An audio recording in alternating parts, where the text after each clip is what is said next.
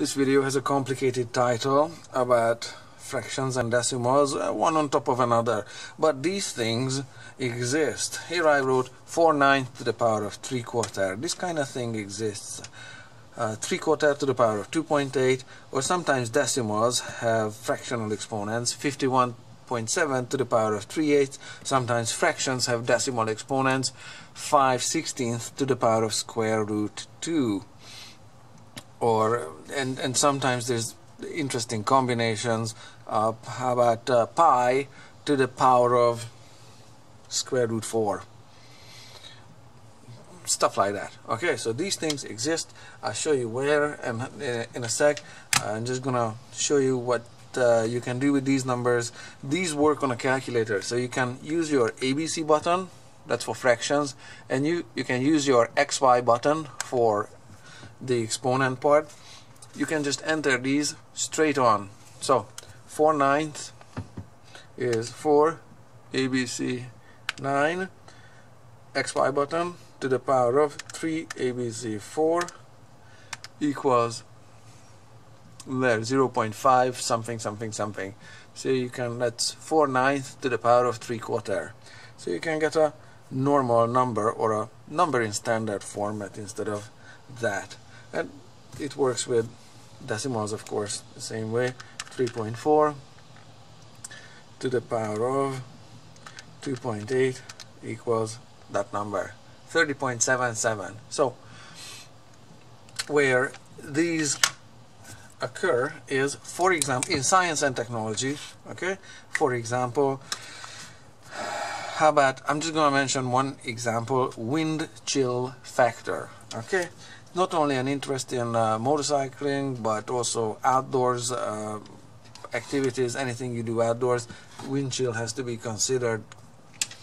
And but you get the same chill factor from a different equation for exposure in water, like say survival. You know, how long a shipwreck victim might last, or a survivor might last in a so and so temperature ocean. Okay, so here is formula. The temperature indexed for wind chill, and this is the new formula that's been used since 2001. They started wind chill indexing temperature in the 1970s, and this is the equation that is used by Canada, US, and the UK. Australia is using a different one. So this is how it goes: 13.12 plus 0.6215 times the temperature and that's measured in Celsius, because this is a metric equation, but there is another one that works with Fahrenheit.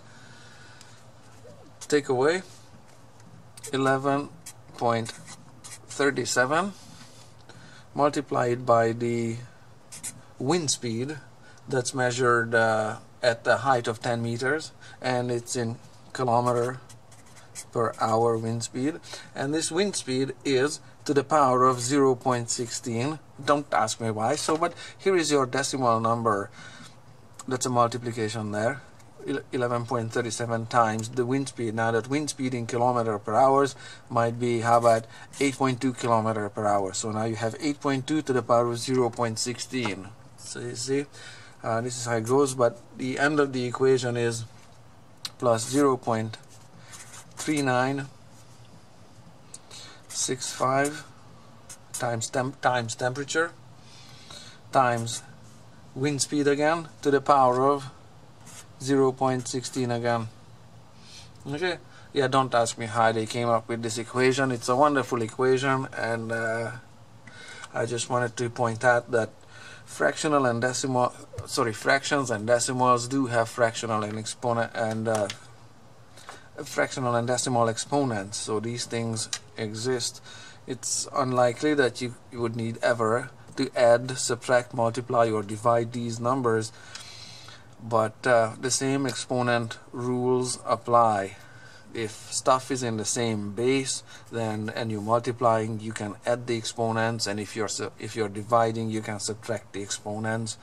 Everything else doesn't work. So if you have to add or subtract, you're gonna have to evaluate each number in exponential format into standard format. So that's all I have to say about that.